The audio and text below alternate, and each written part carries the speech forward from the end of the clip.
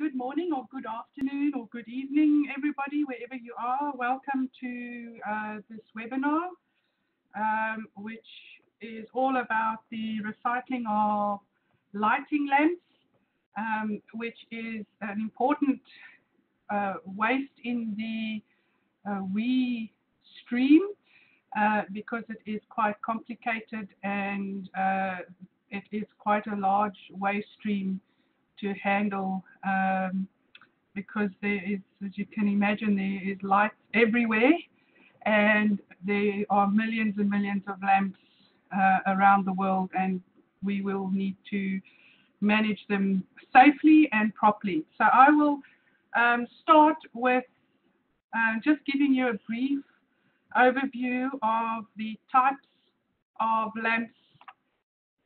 Just need to go down. So this is just a few examples. There are many, many different types of lamps out there. There's not enough time or enough space here to show every lamp type, but these are the most common lamps that you will find in households and businesses and in industry today. So I've listed here 6 examples. The first one on the left is your high intensity discharge lamp, which is short for, HID short for that. And this particular lamp is greater than 400 watts.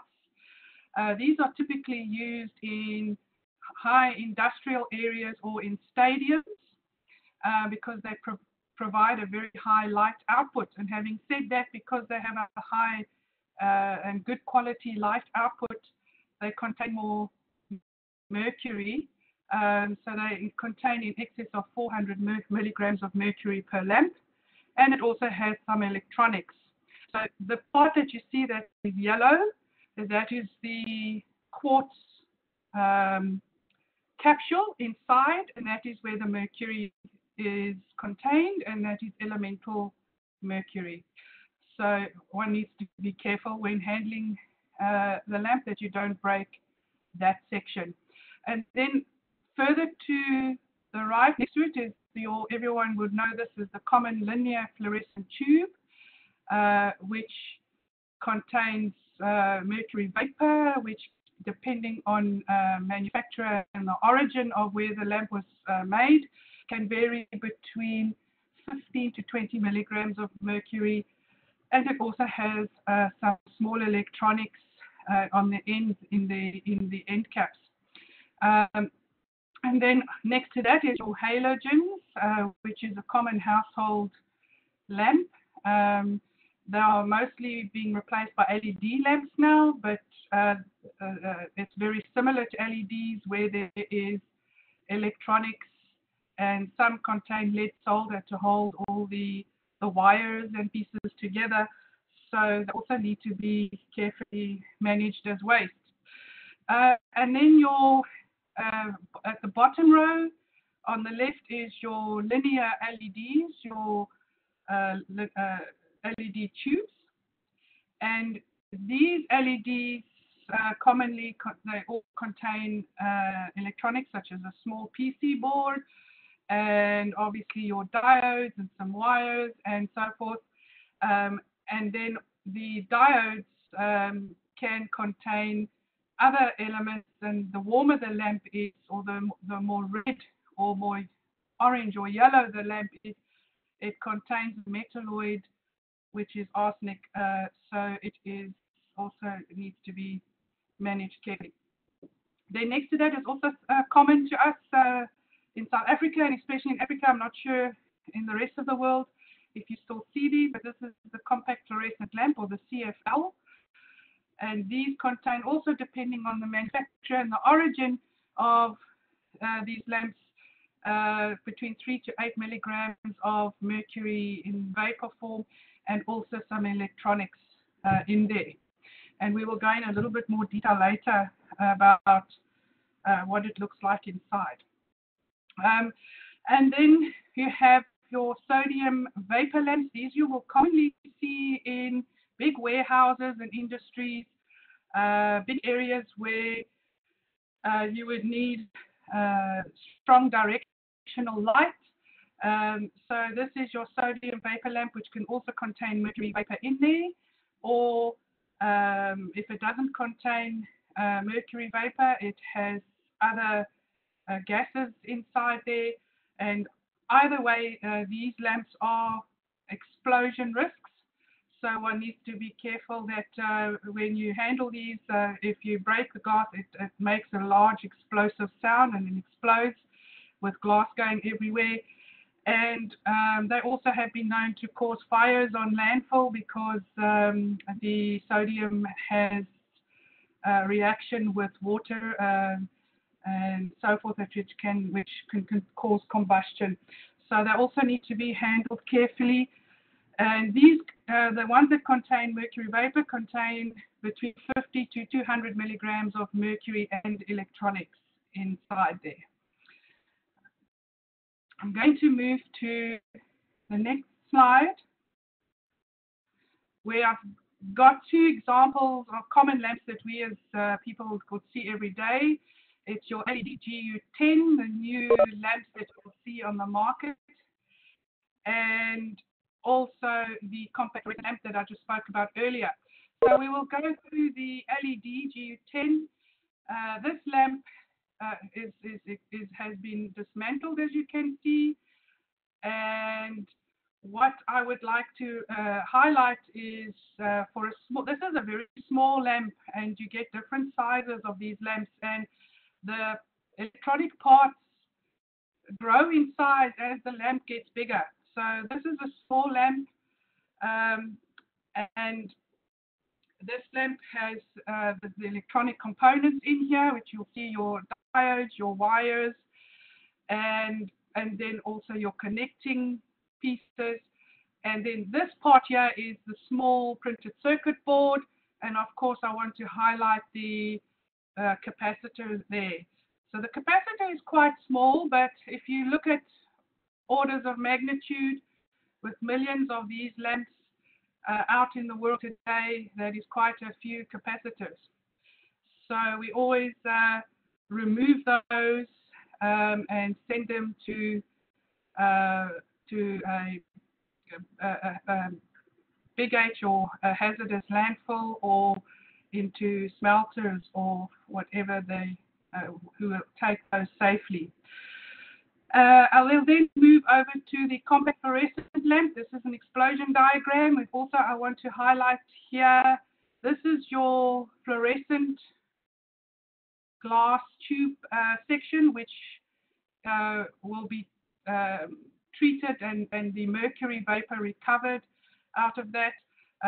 But inside the CFL, you have a lot of electronic components, your wires, your end cap, your plastic, and this is BFR plastic because it's a flame retardant plastic, so one has to also send that off to landfill. The capacitor, I want to highlight there also, capacitors are also found. So in all electronic lamps that contain electronic components, and that you will always find capacitors. And as I said, the larger the lamp goes, the bigger the capacitor. And sometimes these electronic driving devices or the electronics that drive the lamp sit outside of the lamp, so it's not integrated with the lamp. They sit in the luminaire or the fitting or as an external component, and normally those contain very large capacitors.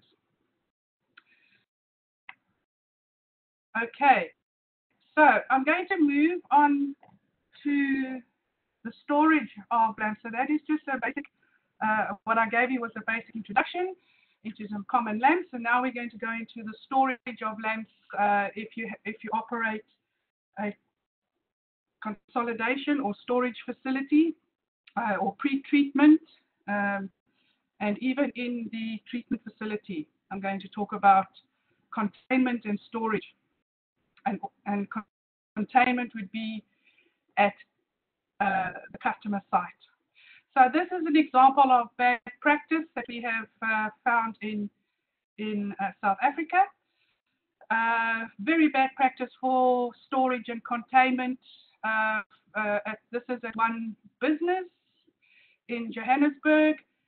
Can you see my arrow, Elizabeth? Yes, we can see okay. that one. Yeah. Okay, so where I'm pointing now is this is a very bad example of containment and storage. It creates a huge risk for people walking by here because these lamps can break easily. They can cause health and safety and environmental risks. So that is an example. Over here is an example of lamps that have been crushed into a 210-liter drum. This drum was left open and exposed to the elements. This obviously was exposed to rain and was full of water, and it arrived at our facility in this way. And I'm sure, common sense says you cannot treat this as it is there because of all the water and the dirt. So this had to get sent to a landfill. Sorry, I just need to go back here. So I will go into more detail on better practice, but we try and avoid the use of drums for lamp waste because it creates a whole lot of additional headaches and problems. So here in this drawing here is another example of bad practice where this was stored underneath a parking area with some illegal hand drum top crusher here. So all of this we had to clean up and educate the customer on not to use this equipment, and also how to store and how to contain correctly. Over here, this is also bad practice. Your wheelie bins. Wheelie bins are not designed for any long fluorescent tube or LED tube. They stick out. They are a risk to people that will work with these bins or empty it into other containers or trucks. So this is also discouraged to store or put lamps in a container like that. So I'm going to move on to the next slide now, which will go into a bit more of the container, best container and designs of containers and containment. So here you will see an example of two containers. This is a good design and this is a bad design. You can see the container is flat on the floor. It is very thin cardboard. It does not have a lot of wall strength.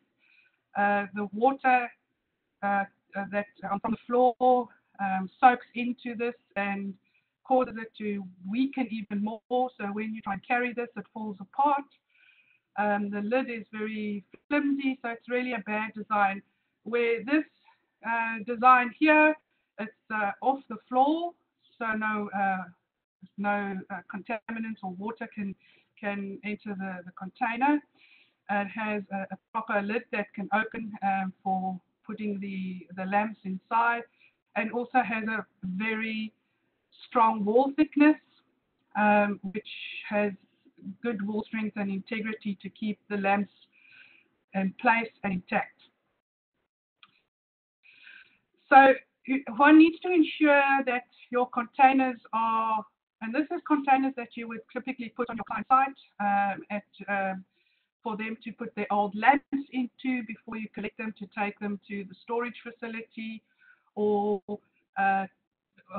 to the treatment plant.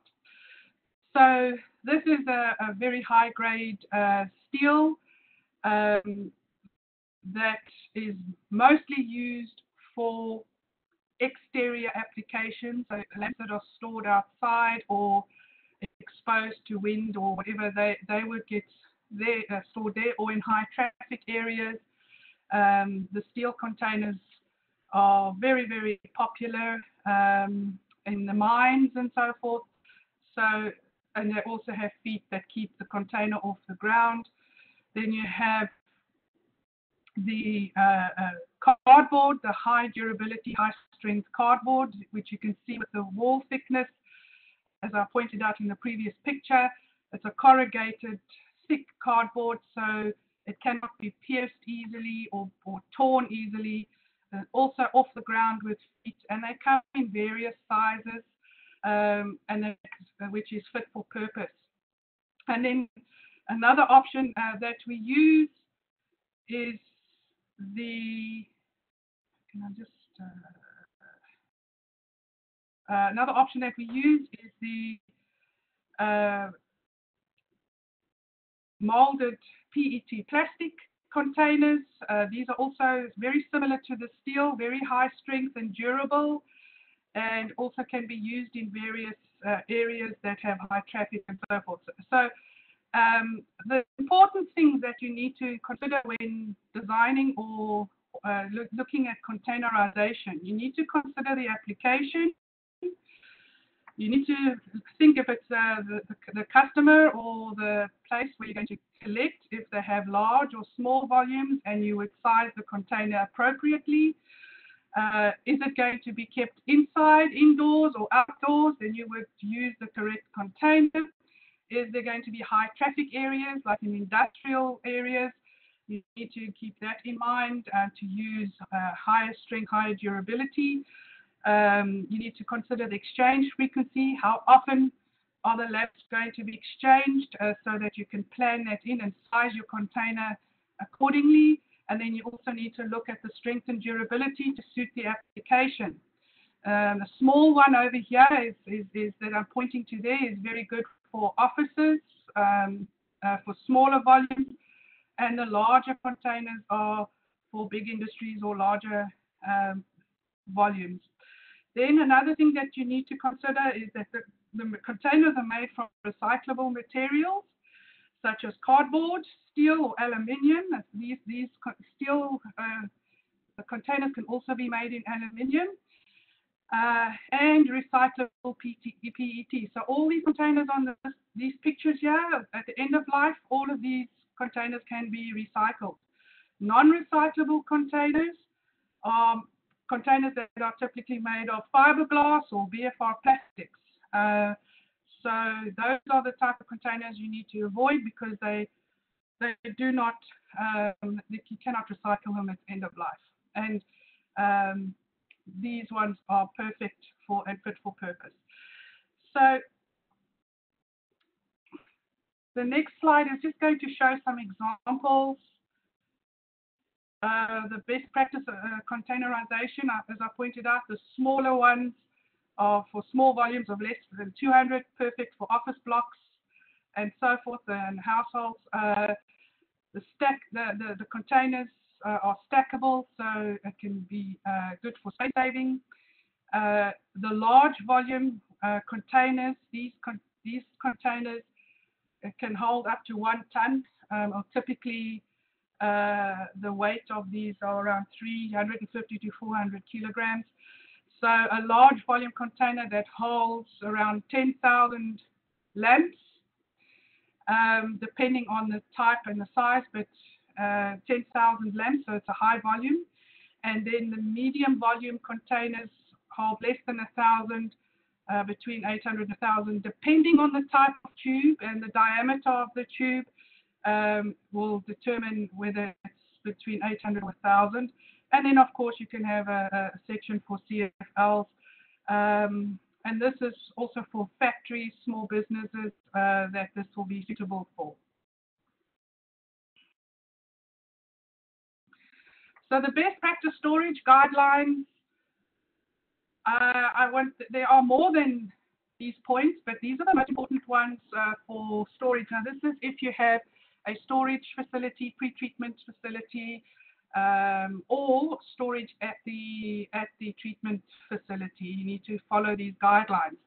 So the storage facility must be large enough to fit the volume, with adequate space for walkways and waste moving trolleys and equipment.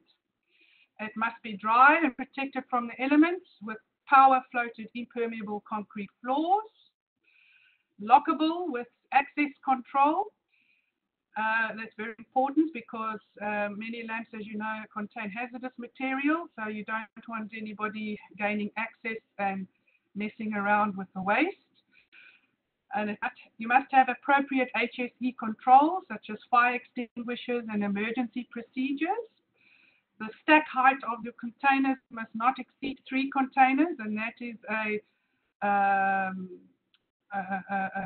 safety standard set worldwide. Weighing equipment may be available for waste entering or leaving the storage facility or treatment facility, including separated packaging and fractions. The mass balance and records must be kept for all waste in and out, and all containers must be labeled with information such as content type and weight. For example, these containers, you see they have labels on them, and it will state fluorescent tubes, and it will have been weighed so that when it reaches the treatment facility, they know what they're receiving and what the weight is, and they check the weight when it comes into the treatment facility to ensure that there's been no losses on the way. Okay, so other container handling factors to consider is you use forklifts for loading and offloading trucks and for heavy or large containers. Do not attempt to do this manually by hand. It is very dangerous and not good for employees to handle these containers. You need to have appropriate equipment for loading and offloading trucks and vehicles. The use of pallet jacks for moving smaller containers with lamp waste in the storage and treatment facility. So to move them around, don't slide them all over the place or have people carrying them. So you need to have the right pallet jacks. And then the drum trolleys for moving drums with lamp waste in storage and treatment facilities. It is not advisable to push these around or roll them around. It's dangerous and it can be harmful and hurt people. So it's best to use the appropriate equipment there, and do not exceed the weight rating of each item of carrying equipment, and ensure staff do not lift heavy items. So all of these equipment will have a specific maximum weight rating, so do not exceed those for safety reasons, and obviously for health and environmental reasons too. And then I'm going to go now onto the transportation of waste lamps. So the transportation of lamps, you can do it in 2 ways. A light delivery vehicle for smaller volumes. So your smaller containers that I showed you previously. Light delivery vehicles for smaller ones are ideal. They need to be registered according to your local hazardous transport regulations, and should be satellite tracked 24/7. So you always know where the waste is, and you can track it at any time to see where the vehicles are. Okay, then for larger bulk volumes, you use your large vehicles, and these should also be registered according to local hazardous transport regulations, and it also is advisable to have them tracked 24/7. So these were the high volume containers that you saw in the previous picture. When we looked at the best practice storage guidelines, they all contain lamps that were sorted and packed in here in the pre-treatment or sorting facility, consolidation facility. And these lamps are all ready now they're labeled, and they're all ready now to be transported to the treatment site or the treatment facility. So they've all been packed from smaller containers into the large transport containers, which is on this truck. These trucks also have got load sensors, so if there's any instability, the truck can compensate so that these lamps are not shaken around, or there's no risk of breakage or from vibrations or shaking around on road surfaces. So The transportation of crushed lamps in drums, this still happens today, where you have drums that need to be transported, and these are based on the UN transport regulations for drums. Drums should not be double stacked, as you see here. This is unsafe and it goes against the UN transport regulations because it can create unstable loads, and the drums are not designed to be stacked like this. So this is not advisable. So single stack only. And if you look at this, even though a drum can contain maybe, depending on the type of crusher, between 300 to 500 lamps in here. If you look at the volume that can be stored, transported in drums, is much less than here, because here you are using the entire volume of the truck, and each of these containers contain up to 8,000 to 10,000 lamps. And here you see all the space wastage. Even with double stacks, you cannot get the same efficiencies, packing efficiencies. So we always try and encourage people or our customers to move away from drums because it's unnecessary. But some people prefer using drums, and we need to follow the transport regulations. So the UN rated drums for crushed lamp transportation. There are drums that are rated for mercury containing or crushed lamps. These ones are quite common, as you see there. These are quite common, and they're the incorrect drums that get used.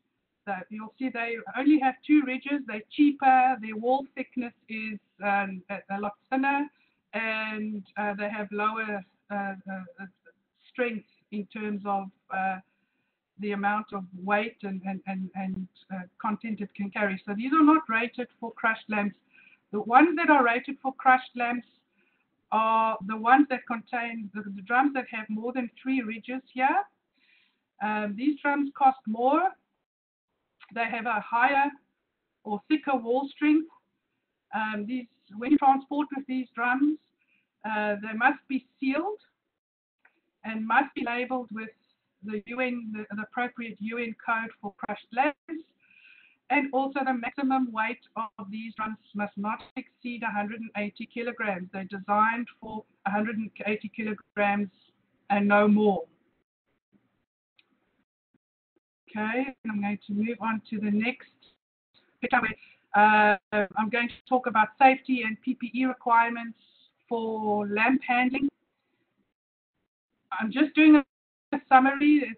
There's a lot more detail that can go into the PPE requirements depending on what you're doing, if you're doing a cleanup or if you are doing treatment, or but it depends on the type of work that you're doing. But these are the minimum requirements. So especially when you're working with glass lamps or mercury vapor lamps, you need to ensure that you have appropriate respirators with eye protection. You'll see here you have safety glasses, and this is just a respirator with safety glasses, and activated carbon filter cartridges. And these cartridges need to be rated for inorganic mercury vapors, not organic. And that's very important to remember, because the mercury inside lamps is in the inorganic form. So these must be suitable for use where there's potential exposure to the inorganic mercury vapors, such as fluorescent lamps, or to clean up spills, and also to protect the worker from any potential health risk there.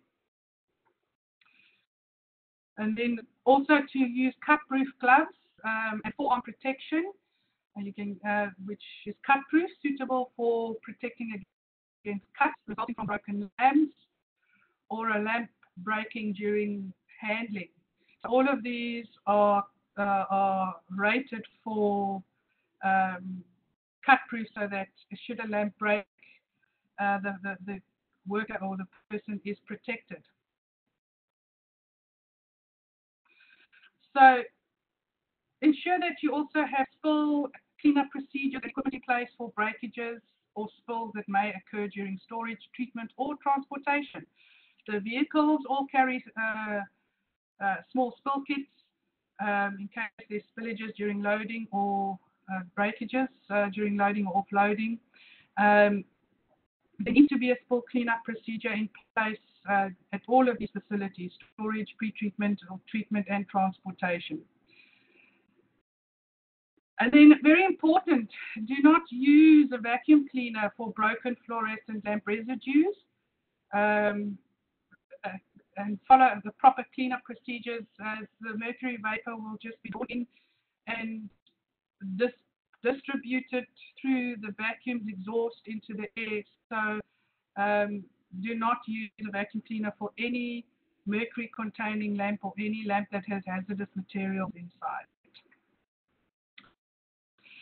So, and also then lastly, ensure that all staff that handle lamps during collection, transportation and treatment are adequately trained, so that they're all aware of the risks and how to handle lamps during these processes.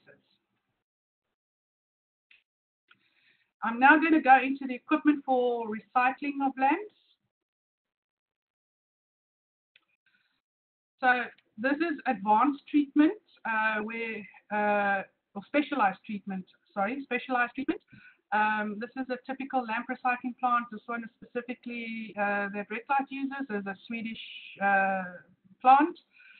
It's a dry crush and separation technology. I think there is only 2 in the world that operate or that manufacture dry separation technologies. There are other technologies, but they are wet technologies that require the addition of chemicals, which we feel wasn't creating more waste, so we opted for the dry crush and separation technology.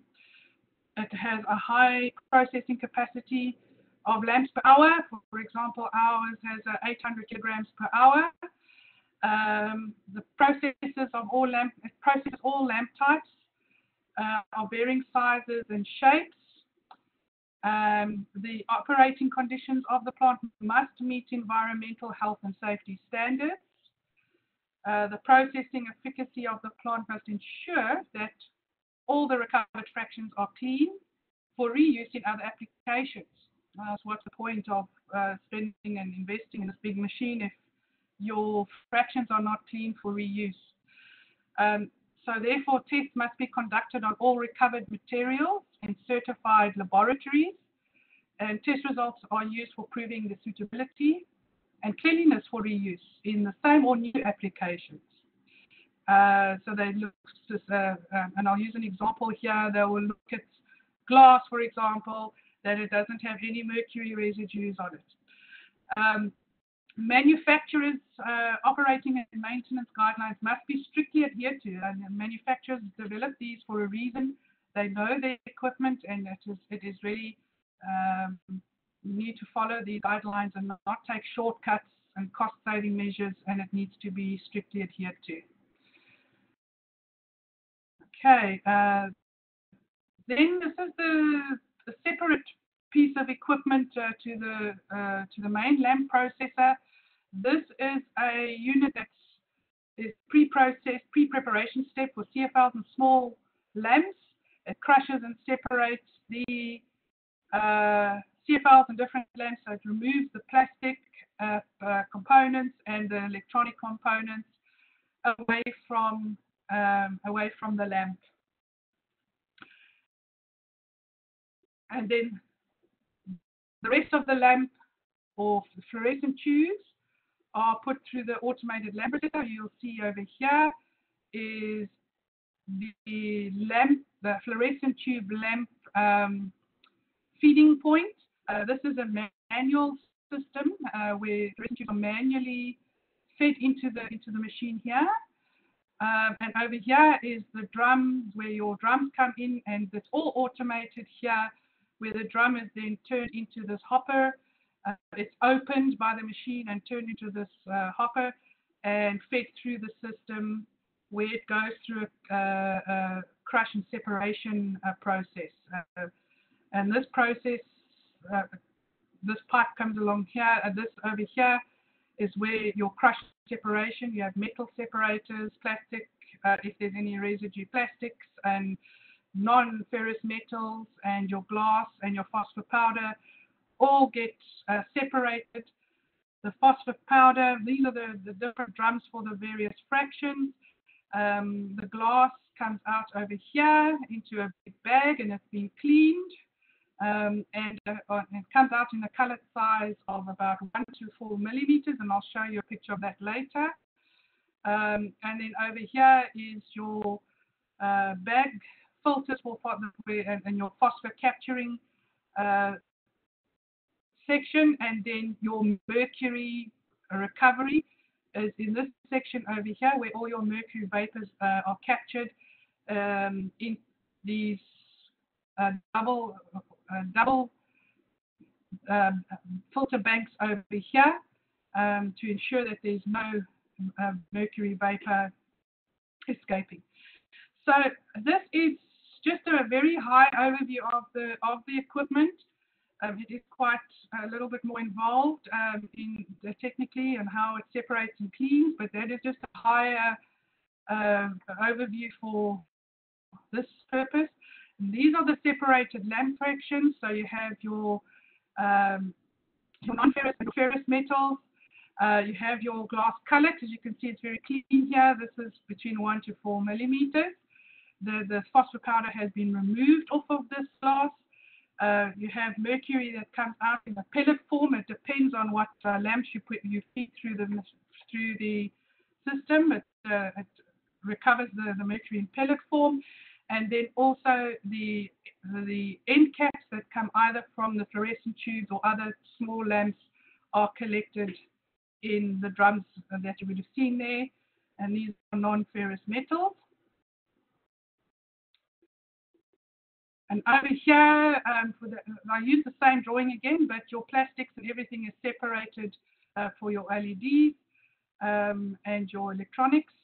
And then your phosphor powder is captured as it looks there. That's how it looks like. It looks like flour, and it gets captured separately. And then your plastics. And then these raw materials can be further processed for further use. And I'll go into more detail there later. So your ferrous metals, plastic components, your phosphor powder, and your glass. This is now the advanced processing. We do advanced crush and separation, and then we go into advanced processing or beneficiation or product manufacture. So the glass that you saw over here, that glass is then further processed in a process that was designed by my colleague who designed this technology to further process the glass and non-BFR plastic through the system, which creates, according to very different technical specifications, manufactures a glass product and plastic product. And these products are now sold off into the marketplace, where they are used in various applications and various other making other products. So this is sold as a product from the facility. And that gentleman over there is our operations superintendent that looks after the entire facility. Then over here is another advanced processing step, where beneficiation or product manufacture is an automated mercury recovery plant.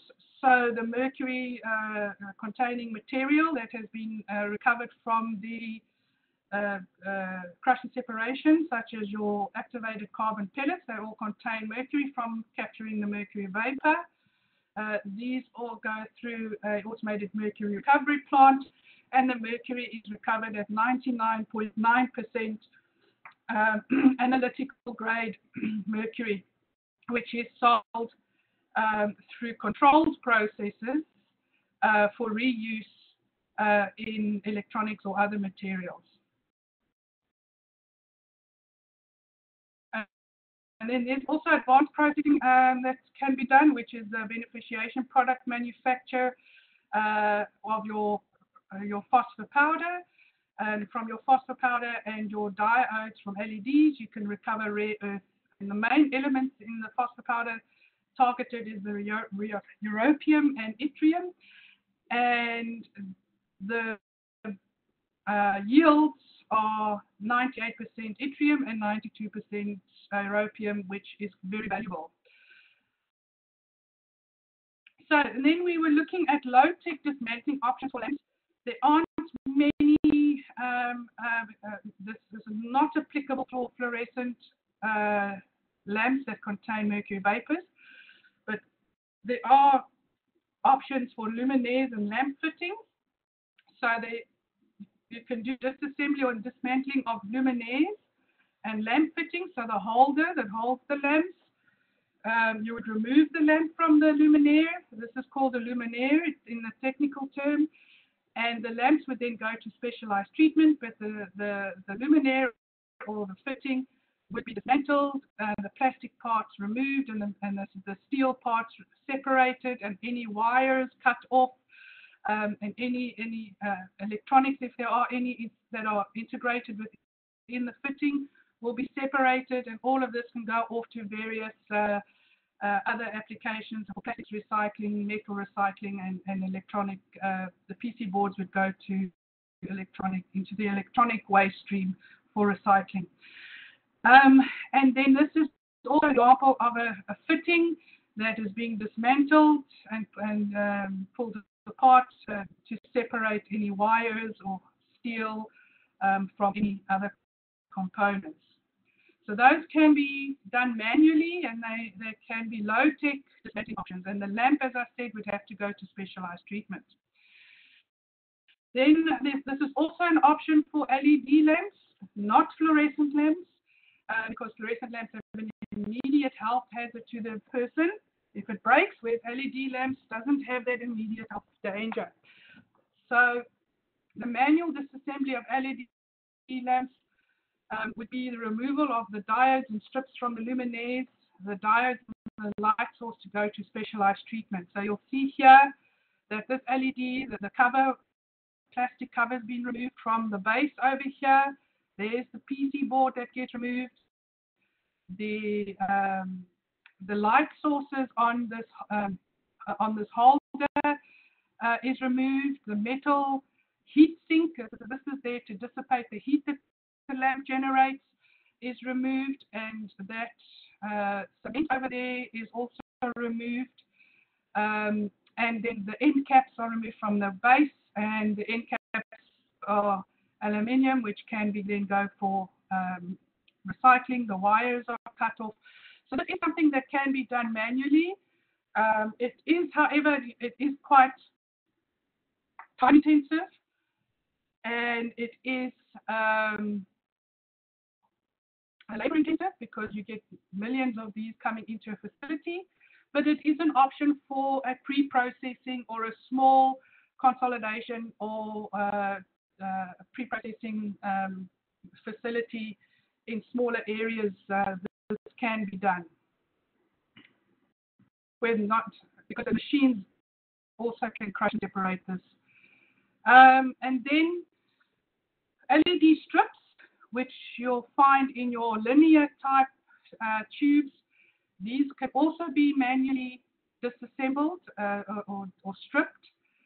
And you can remove the electronics, the printed circuit boards and wires and capacitors and so forth. And then you can remove the diodes, which is your light source over there, the little square. So this is a plastic cover, and the plastic cover is taken off, and the diode on the light source is removed, and that light source goes for specialized treatment. Again, it's also labor and time intensive, so one would have to really assess whether it's worth the while to do this. If you get small volumes in small facilities, it may be worth doing this. Okay, then lastly, I'm going to look at the market viability for the output fractions. So, the typical market dynamics for lighting. You have your CFLs here and you have your LED lamps, because those are, by volume, those are the highest that are used worldwide. The main components of lighting products have negative value. So you would need to invest in advanced beneficiation to create value. As you've seen in the previous slides, there was advanced processing beneficiation.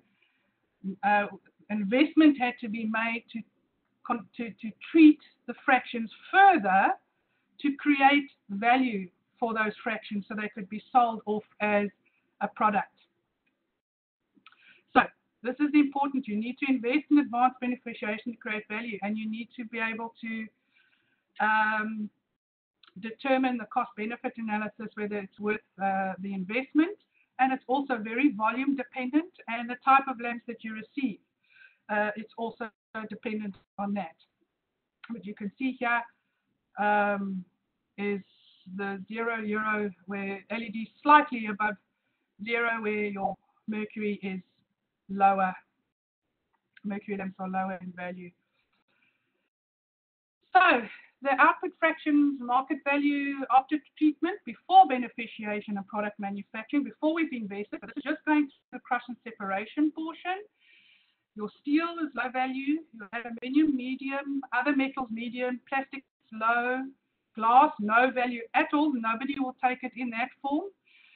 Phosphor powder, no one will take it in that form. Mercury, no one will take it captured in a pellet, in an activated carbon pellet, so it's got no value.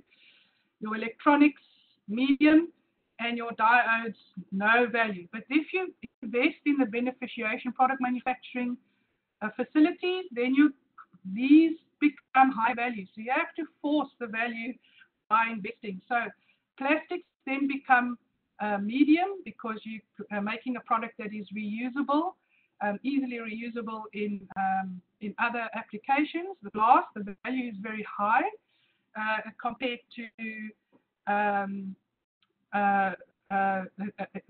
on the glass trading market. It is very, very high, as you're creating a high value product, a product that is highly sought after. The mercury, the value is high. As I mentioned, it's 99% analytical grade because you've recovered it. And the phosphor powder is high because you've recovered rare earth elements out of it. The aluminium is also high because it has been cleaned and has been cleaned of any contaminants. And the electronics also high. All your printed circuit boards with a high volume can go into recycling facilities where they can recover various metals, high value metals. And then the diodes is medium, and the diodes would be treated together with your phosphor powder. So those two would be treated in the same facility because phosphor powder contains higher concentration of rare earth, whereas the diodes contain lower concentration of rare earth. So your yields would be slightly lower, but you mix it into the phosphor stream and you would get value like that. Okay, that's